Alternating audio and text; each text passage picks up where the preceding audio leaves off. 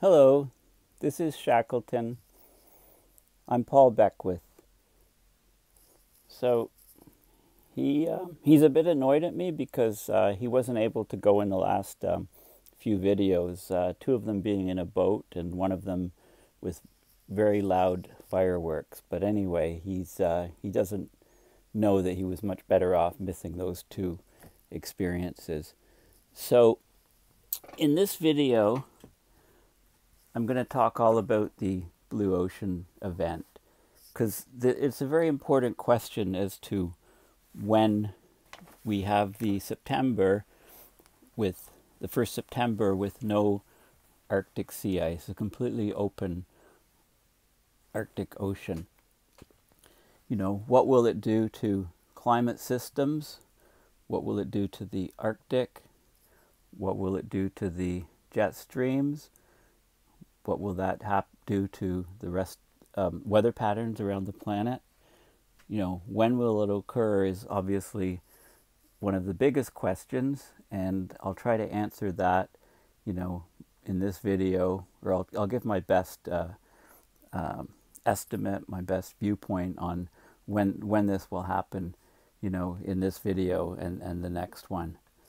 So we'll call it the BOO event, the Blue Ocean Zero, okay? The first Blue Ocean event. So boo-hoo.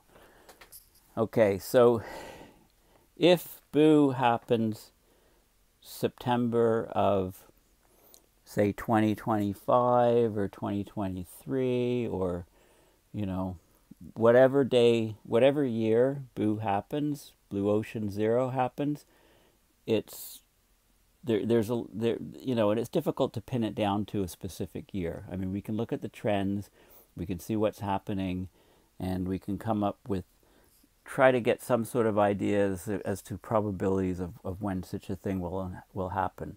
But it does appear that after it happens, within about 2 years, the duration of open ocean in the Arctic would extend from just September to August, September, October. So within a couple of years, so Blue Ocean plus 2 or Blue Ocean plus 3 years, you know, no sea ice, August, September, October. By about Blue Ocean plus 5 or Blue Ocean plus 6 years, you can tack on a month to either end probably. So July, August, September, October, November, completely open Arctic Ocean, no sea ice. And by Blue Ocean plus less than a decade, it's highly likely that there'll be no sea ice year-round in the Arctic. The Arctic will have transitioned to a much different world from today's Arctic, and our climate, our weather patterns around the world will also have transitioned to much different conditions. It's obvious that with no sea ice in the Arctic, the last bastion of cold will be Greenland, and the ice on Greenland. It will be exposed. It will be alone in the Arctic as the last cold place. So obviously the melt rates of Greenland, the cascading from, you know, the speeding, the motion of the glaciers on land will increase. The sea ice will, the ice shelves rather, will calve a lot more frequently. You know, we'll get huge uptick in mass loss of Greenland ice, and that will obviously ramp up sea level rise significantly. Since the centroid of the cold in the Arctic will shift to be centered over Greenland in a world with no Arctic sea ice, center of Greenland is about 73 degrees north. So that means a shift of the centroid of cold from the North Pole, or slightly offset from the North Pole towards Greenland now, to about 17 degrees south of that, to that 73 degrees north. So obviously, too, the jet stream will be much, much slower and much, much wavier than it is now, much more fractured, and centered over the center of Greenland, not centered over the North Pole. And this will have huge ramifications for weather patterns around the globe. So one of the things that may actually happen is that the jet stream can get quasi-permanently stuck. By quasi-permanently, I mean stuck in, say, some summers to, a set configuration of ridges and troughs, set in winter stuck in winter to a set configuration of troughs and ridges, only to change from that phase-locked type condition during seasonal changes. Okay, so it won't be stuck year-round. It will be stuck, very, very possibly be stuck during seasons. So it's like, in other words, the monsoon is stuck on and the monsoon is stuck off for certain places. Our planet will become a much more monsoonally driven world in terms of the weather patterns. You won't have jet streams to guide storms. The storms will mostly be determined by land-ocean contrasts, and we'll get set into these, stuck in these monsoonal-like patterns. So the problem is, we're already seeing a bit of that. I mean, some regions will get torrential rain for extended periods of time. If the monsoons are stuck on in a region, I mean, those heavy rains, basically, we can, if the jet streams do in fact get stuck, we're going to be divided into a world where if you're in a trough of a jet stream, it's going to rain almost continuously.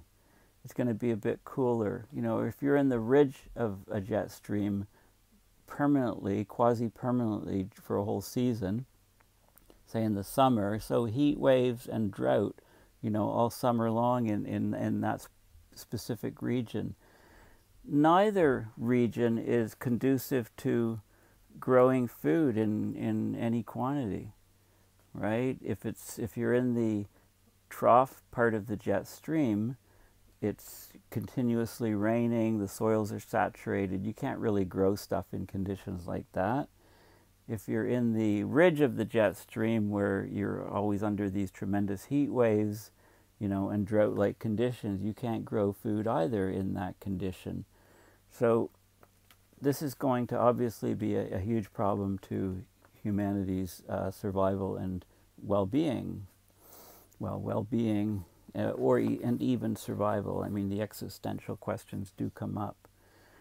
Another thing to think about is, where would you want to live in that type of world? Where would you live? Would you live in, you might be able to grow some things in the transition zone between these quasi-permanent ridges and quasi-permanent troughs, because if you're in the transition zone, so you're right along the border of the jet stream somewhere, if you're on the border where the jet stream is rapidly swinging from north to south or from south to north, right, there can be some slight phase shift of these waves, so you'll get rain sometimes and heat and drought other times, but it will probably switch a little bit back and forth from one to the other. This is with slight movements of the phase of the jet stream from the locked position.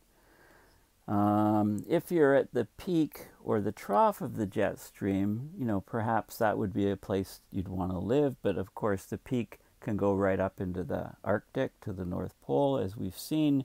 The trough can go as far south as to the equator and cross into the southern hemisphere, as I've also shown, although that's still controversial. So the question is, and of course these quasi-permanent jet stream configurations would then vary with the seasons. So you could think of them of maybe 3 or 4 patterns that where you live you get stuck into. Okay, you're stuck under a ridge, you're stuck under a trough, you're stuck in a dividing zone. As seasonal changes happen, the amplitudes can change, etc. the exact locations can change. So that's the type of thing that I'm thinking about. You know, the type of world I think where we're rapidly heading to, you know, business as usual. So the biggest question which people ask, though, is when will the first blue ocean event happen? When will the sea ice, the Arctic sea ice volume go to zero? Okay, so let me talk now about this recent paper that just came out. And it is available, it is open source. And this is the key finding of this paper. Okay, so PO mass, the normal PO mass curves run from the beginning of the satellite era, 79, to present day. And a lot of you are familiar with those curves from the PO mass, and I'll remind you of them in a bit, but I want to talk about this paper first. So what they did is they extended it back, and there was a period here where the sea ice volume was decreasing. This is from about the turn of the century to 1940, and then it was increasing and then decreasing. So if you look at the slope, the red slope, the trend is minus 3,805 cubic kilometers per decade. A cubic kilometer is, imagine a kilometer long, kilometer wide, and a kilometer high. This is what a cubic kilometer of ice is. So this is the loss. We're losing 3,805 cubic kilometers volume of sea ice per decade. That's the slope of this line. That greatly exceeds the slope of the drop here in the early 1900s, which was 576 cubic kilometers. And they don't have the slope for the increase here from war years to the 1980s, the beginning of the satellite era. But there is a lot of variability in this curve. And if you look at this slope here, for example, it's much larger. Now, how much sea ice Arctic sea ice is left? Well, in the minimum, 2012, there was about 3,000 cubic kilometers of ice left. Okay, so, you know, and that was the minimum. I mean, the ice left after subsequent years and previous years to that, since that was the record, are, you know, larger. You know, you could argue, you know, within a decade, right, if we lose, 3,805 cubic kilometers, that would be down to zero. In fact, if, you know, we'd only, you know, it wouldn't take a decade. It would take less than a decade. If we were more following, let's say, so this is the slope of this drop, 3,805 cubic kilometers per decade. If we doubled the slope, so this starts at about 1980 and ends at about 2010, so 3 decades. If we doubled the slope, that would bring us from here, we drop to this level in about halfway through this interval, so in 15 years. So the slope would be more like this. If we tripled it, the slope would be more like this. We'd drop this distance in a decade. And this slope is closer to this, is quite close to this slope. So instead of happening in a decade, that would be in a third of a decade to give you a slope like this. So if we maintain one of those curves, the ice would basically be gone in 3 or 4 years. Okay, so, you know, it's a guess really to know exactly when it will be gone. But the conditions are such, and the situation is such that it could be, you know, a lot sooner than most people think. Okay, so this is an article. This study came to my attention just earlier today. Zach Laib tweeted this, and the statement in the study was, the sea ice decline over the 1979 to 2010 period is pan-Arctic and 6 times larger than the net decline during the 1901 to 40 period. So that's comparing these two slopes. Okay, so that triggered me to this paper, which I'll talk about in more detail next video. Thanks.